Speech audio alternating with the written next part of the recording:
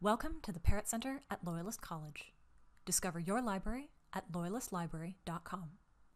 This video is one in the series that explores searching and research skills. In this video, we'll show you how to create a search strategy, which is the first step in conducting any research for a paper or other assignment.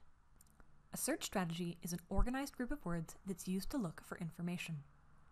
These words are pulled from your assignment and they combine all of the key ideas being researched.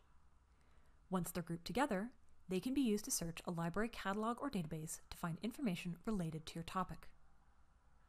A database is a searchable collection of information.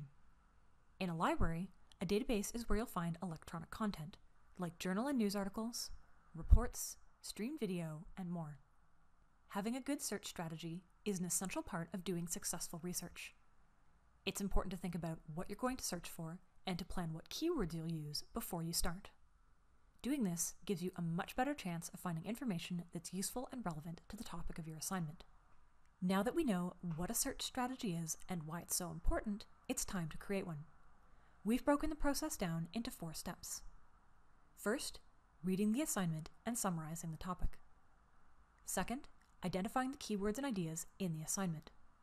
Third, brainstorming alternatives to those words. And fourth, combining those words in different ways to create your search. Let's take a look at each of these steps in more detail. The first step is summarizing the topic of the assignment. Start by reading your assignment over carefully.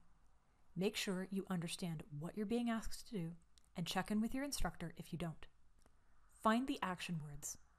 Look for words like define, describe, compare and contrast, and others. Look at the topic of your assignment. What are you being asked to write about? How does it relate to the rest of the course material? Using this information, write down the topic of your assignment using just one sentence. It will look something like this example.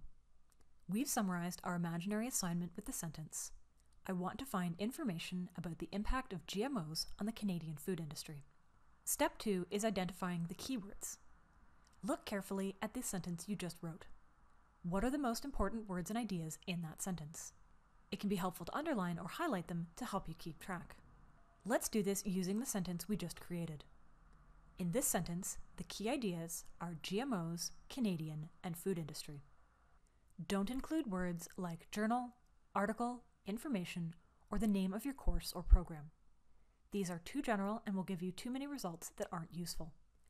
Instead, try and be as specific as possible. Step 3 is finding alternative keywords. This is important because in English, we often use more than one word to describe the same idea.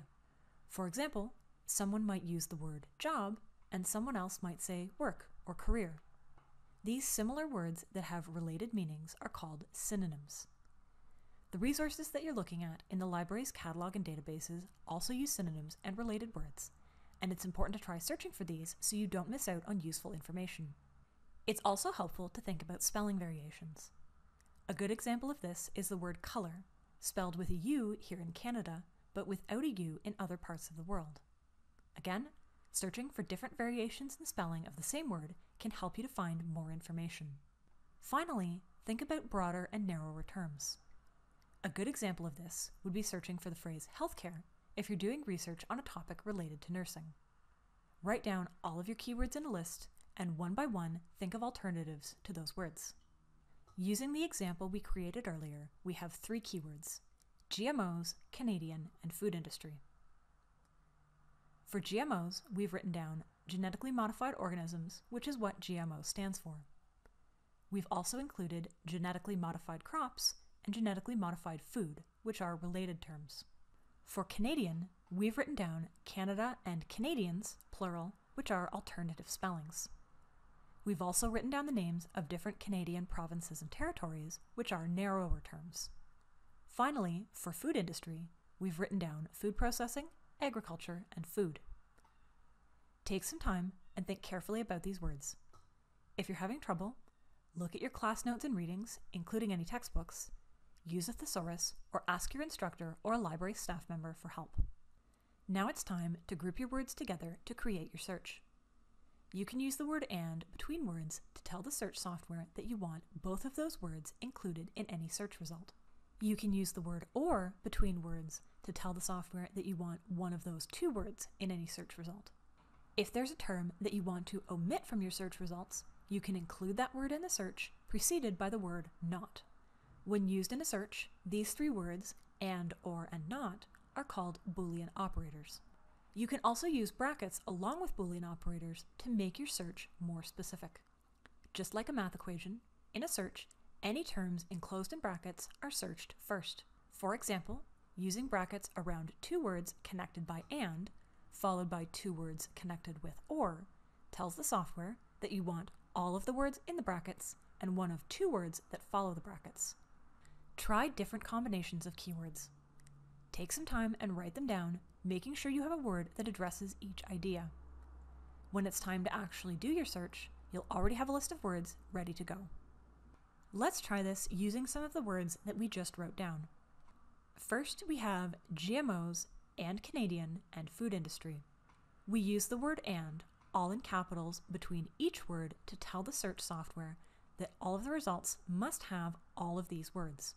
Next, we have genetically modified crops and Canada and agriculture or food industry enclosed in brackets. This tells the search software that all of the results must include both genetically modified crops and Canada and either agriculture or food industry. You can see that we've continued to group words together in different combinations using and, or, and brackets. It's important to try searching for different combinations of words because the search results will be different. And that's it. You've created your search strategy, and now you have multiple combinations of search words that you can use to start looking for information. What's next? You can visit loyalistlibrary.com and start typing these groups of words into Catalyst to see what kind of results you get.